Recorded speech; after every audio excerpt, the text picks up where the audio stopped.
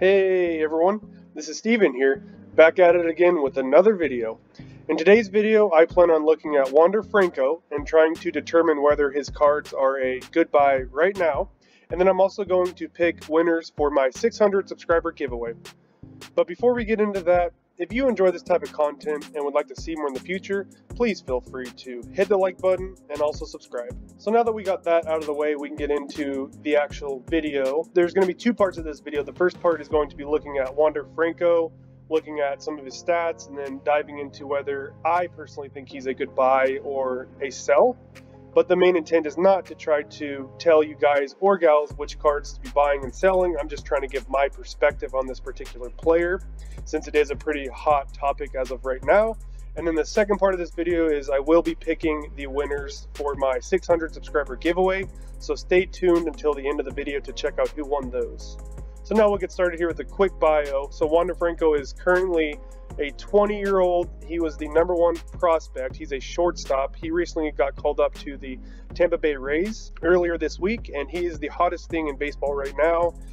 We can look at some of his minor league stats. So he had 3 years in the minors where he batted .351 and then .327 and then also .315 this year before he got called up. So pretty solid numbers. And according to MLB.com, he is currently the #1 prospect in all of MLB. So very well known and highly touted prospect as of right now. Again, he is currently the #1 prospect according to MLB.com and a lot of other sites.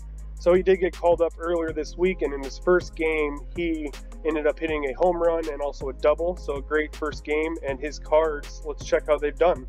So for this, I am using Market Movers. I am not affiliated with them at all. It's just what I like to use to track some of these cards. And for this, we're just going to be focused on his 2019 Bowman Chrome Prospects card and his Paper Prospects card. So these are his first Bowman cards. As you can see, the first Bowman logos up there. And we're going to be excluding any Panini rookie cards for this. We're just going to be looking at the Bowman rookie cards as of right now. And as you can see, there's a lot of hype around here. And this was at the beginning of 2021, the beginning of the baseball season. And then ever since then, they've been trending straight down. And then as you can see here, they bottomed here. And then when he got called up and he ended up hitting that home run, his cards have spiked. So if we look at the last 7 days here, so over the last week since he's been called up, his cards have been up. His Chrome Prospects is up about 55%, and his Paper Prospects and a PSA 10 is up about 73%. So we've seen some pretty big gains over the last week for Wander Franco. So his cards have been going nuts. So now that we've seen how significant his price movement has been over the past week or so, I'm going to give my perspectives on this, on whether I think his cards are currently a buy, sell, or hold.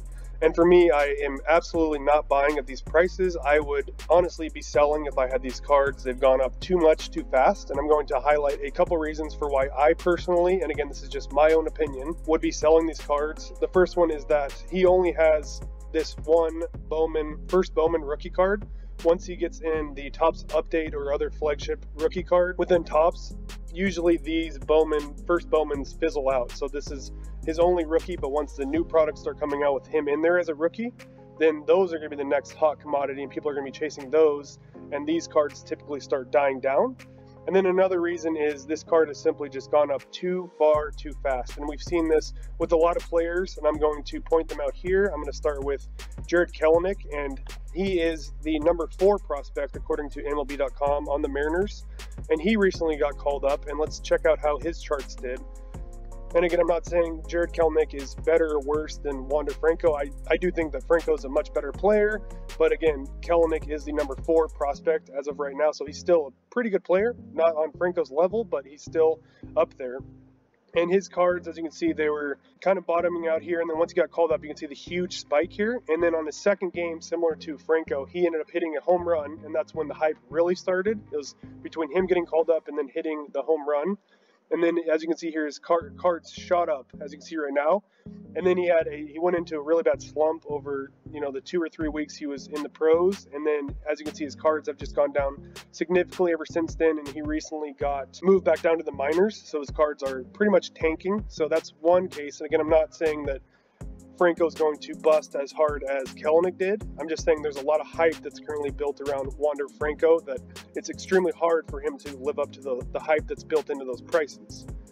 And then the second player we can look at is a fan favorite, but Ronald Acuna Jr., and he started off the season just crushing the ball. He was batting like 400, a ton of home runs, and he came off really firing on all cylinders. You can see his card prices spiked towards the beginning of the season, and then he had that amazing run towards the beginning of the season, and he's still playing okay. He's doing fine. He's just not hitting as well as he started off the season. He's just slowing down a little bit, and ever since then his cards are just trending straight down. So again, this is because of the fact that there's a lot of hype that is built into the cards. Just by him playing above average wasn't good enough to keep the card prices as high as it currently was, because of all the hype that was built into it. So if we go back to Wander Franco here, again, his cards are up close to 100% for his paper, and then about 55% for his chrome. And he did have one good game. However, in order for him to sustain these prices, he has to continue at this pace, which I don't think is sustainable, but that's up for you guys and gals to determine. But again, his chrome PSA 10 is currently at $330. My anticipation and guess is once this hype kind of dies down a little bit, these card prices are going to start trending down. Every game he's not going to be hitting home runs. I do think he's going to struggle a little bit, so I do anticipate these cards to start coming down a little bit depending on how he plays, and I just think that there's too much hype built into these cards. But if we look at this, for $335, you can get a Bowman Chrome Prospects PSA 10 for Wander Franco. So I just want to go over some cards that we could be looking at, or some comparables, and we can compare which one's a better buy. So for $330, Wander Franco, we can also be comparing that to a Fernando Tatis, who is currently on track to be the face of the MLB the way he's playing right now. He's a great player, a lot of swagger to him, and he's just a very well-liked player. But his 2019 Topps Chrome base in a PSA 10 is $260. And that has a lower population. So that has a population of 8,000 compared to this Wander Franco Chrome of 9,300. So this Tatis has a lower population than that Wander Franco. And then it's up for you to decide who do you think is a better player. I'm personally going to go with Tatis. He's more established. So I just think that Tatis right now looks a lot cheaper than Wander Franco.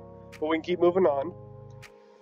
And we can look at Ronald Acuna Jr., who again is an up-and-coming star. He's a pretty established player at this point. He has 3 or 4 pretty solid years under his belt. So his first Bowman card in a Chrome is $330. So the same price as a Wander Franco. And that has a significantly lower population at 6,000. So me personally, if I wanted to spend $330 between Wander Franco and Acuna, I would go with Acuna every day out of the week.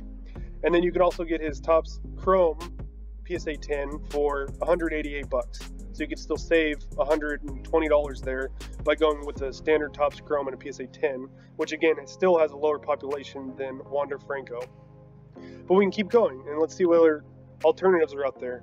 Juan Soto, another young up-and-coming star. He is a beast behind the plate. He is struggling a little bit this year, but he does have a World Series under his belt.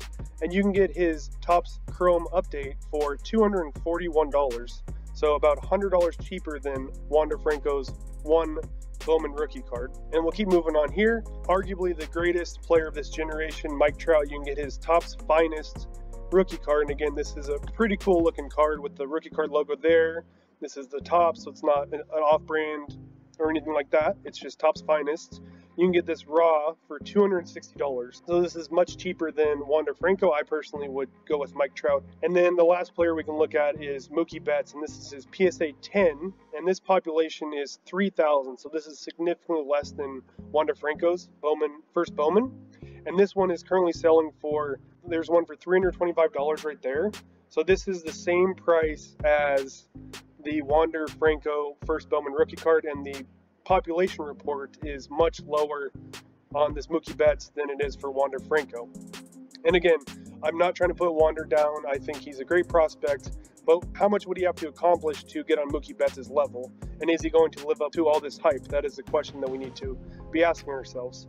For me personally, I like to choose the more established players that have already been in the league and proven that they are able to perform day in and day out. So that's why I personally would be sticking with, these more established MLB players. And I also do think that Wander Franco's cards will be dipping down here over the next couple months or so, and then especially once the new Topps flagship, whether it's Topps Update, if he's in there, I do think that that's going to drive down his first Bowman. So I do think that there's going to be opportunity in the future to pick up these first Bowman rookie cards for a lot cheaper than they currently are. But again, these are just all my opinions. I'm not trying to tell you to go and buy them or go and sell them. If you absolutely love Wander Franco, please by all means go and buy his cards right now, but I personally just do not think that right now is the best time to be picking up his card. Let me know down in the comments what you guys and gals think. So now that we got this part of the video over, we can switch over to picking the winner for my 600 subscriber giveaway. Stay tuned for that. So the first part of the video went a lot longer than I anticipated, so I do apologize in advance for that. So I'm going to try to breeze through the second half of the video, which is picking the giveaway winners. So I'm going to try to move a little faster on this so you guys and gals can get out of here a little quicker. Again, I apologize for taking up all your time. So this is the video that had my giveaway. So the choices are the first place winner either gets the Anthony Edwards rookie card or the Joey Burrow and Jordan Love score rookie cards. So they get to choose between the football cards or the Anthony Edwards rookie card. And then the second place winner would get whichever card the first place winner doesn't want. So I'm going to copy the link here and I'm going to move over to this comment picker here. And again, thanks everyone for all the support. I really appreciate it. It's been really nice getting to know each and every one of you, and I look forward to continuing these relationships in the future. But with that being said, we can filter out duplicate users and then get the YouTube comments, and 45 unique comments, so that's amazing. Again, thanks for all the support. And then we just click the start button. So good luck to everyone, and thanks again for the support. But it looks like the first place winner is Celtic Pride 12345. Nice. So he is a great channel, very supportive guy. Please feel free to go check him out. I'll be reaching out to him, and congrats on the win there. And then the second place winner is going to be Adam's Card Closet. Nice, another great channel. Please go check out Adam. He has a lot of cool videos over there and very supportive guy. So Adam, I'll be reaching out to you, and congrats to both on the win. And again, I just want to thank each and every one of you for all the support. I really appreciate it. But with that being said, thanks for stopping by, and have a good rest of your day and a nice weekend. Bye.